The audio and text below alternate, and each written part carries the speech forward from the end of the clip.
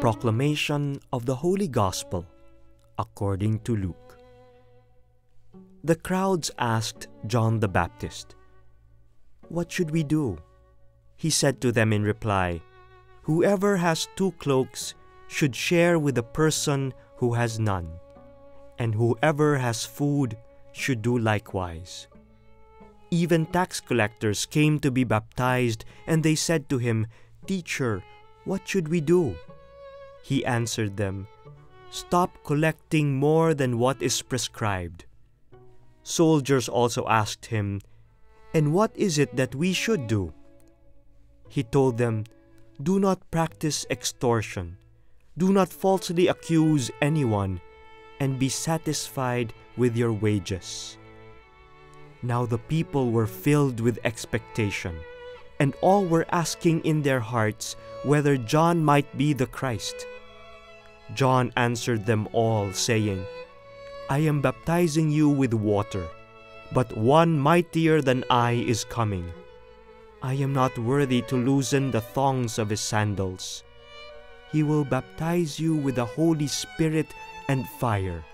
His winnowing fan is in his hand to clear his threshing floor and to gather the wheat into his barn. But the chaff he will burn with unquenchable fire." Exhorting them in many other ways, he preached good news to the people. The Gospel of the Lord.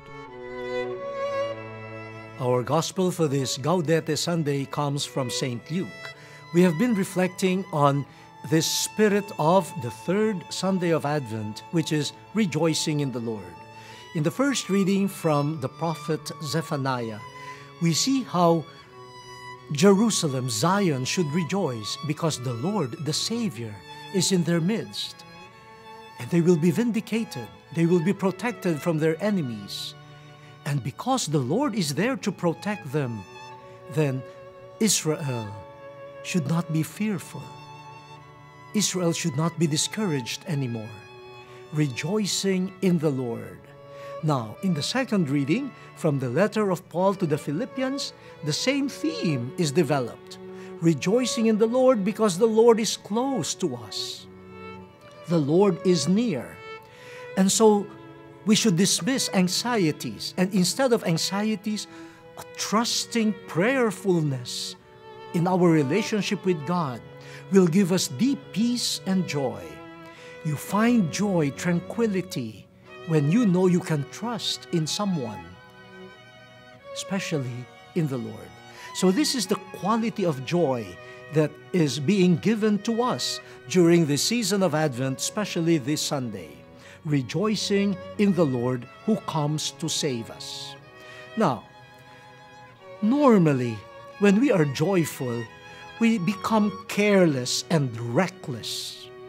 How many people out of joy, though this is a very sad reality, among fresh graduates in college, on graduation night, they rejoice. They eat, they drink, they get merry.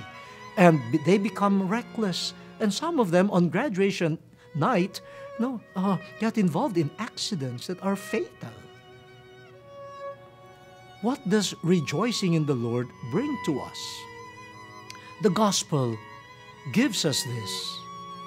Joy, Christian joy, leads to Christian commitment.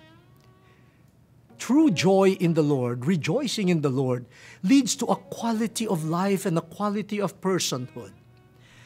And in the Gospel, the center of Christian joy is St. John the Baptist. He preached to so many people along the banks of the River Jordan about the coming of the Messiah, which brought joy and anticipation to people. Israel has been waiting for this. And here comes John, announcing to them the fulfillment of their hopes. Who will not be joyful? But then the people asked John, what do we ought to do? If the Messiah is coming, of course there is joy, there is anticipation, but what should we do? This is an important question. What do you do because you are joyful?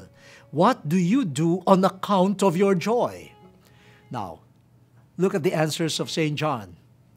St. John first said, those of you who have 2 coats, give one to the person who has none, and share your food with the hungry. You will say, kill joy. But no, this is the obligation of someone who rejoices in God. Because you have found God, you develop solidarity towards the poor and the needy. That is almost like a spontaneous expression of joy. If the Lord is close to me, I want these people to feel and experience the closeness of God through my solidarity and my compassion. The next group of people that approached John the Baptist was the group of tax collectors. What should we do? If we are joyful with the coming Messiah, what should that entail of us? And St. John the Baptist said, do not cheat, be honest, do not exact from people more than what they need to pay. Honesty, consideration for others.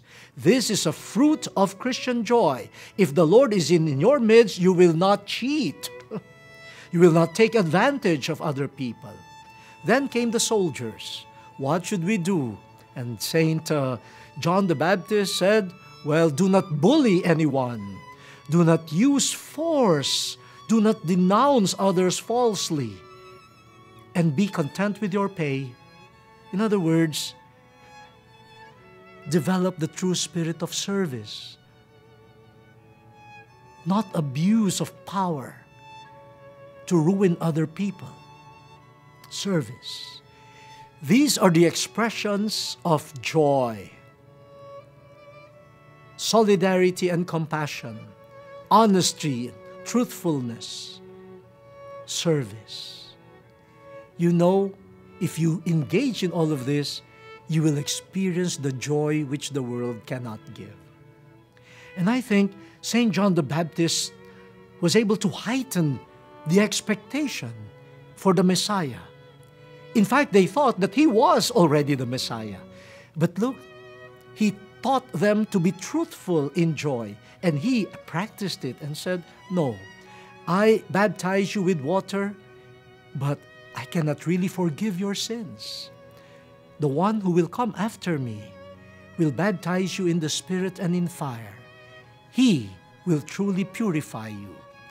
And when he comes, he will make you people of communion and compassion, of truth and of service. My dear brothers and sisters, joy in the Lord leads to commitment to neighbors and to the common good. And it's a good tradition that during Christmas, as we celebrate the birth of the Lord, we exercise our joy by helping the poor, going to the orphans, sharing the little that we have, and making resolutions not to cheat on people and not to be false, not to pretend that we are serving when in fact we are serving ourselves. A few days ago, there was a report on the news about a police officer, I think in New York City, who, without his knowing it, was caught on camera talking with a homeless person. And that conversation revealed to the policeman that this homeless man had blisters on his foot. And he offered to buy this man socks. But the man refused, said, no, I'm okay. But this person who caught this policeman, followed him and saw him entering a shop. The policeman bought a pair of shoes for the homeless and gave him the pair of shoes. And he became a celebrity for this little act of kindness. he was interviewed, and I was amazed. He said, "Well, I did not do it in order to become famous.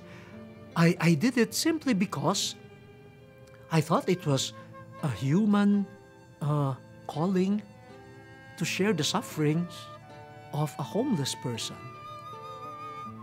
And you know what he said? What really gave me joy was the fact that after receiving this pair of shoes, the homeless said, "God bless you."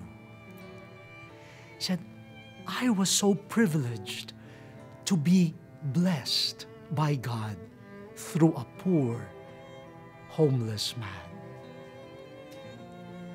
This is what we're talking about.